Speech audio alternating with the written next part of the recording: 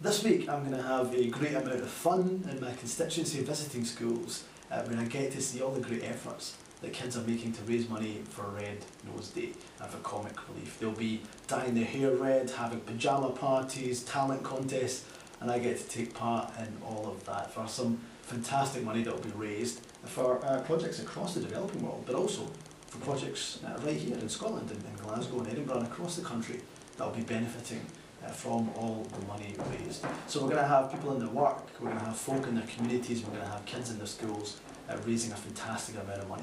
And all you have to really do is stick on your red nose and have some fun.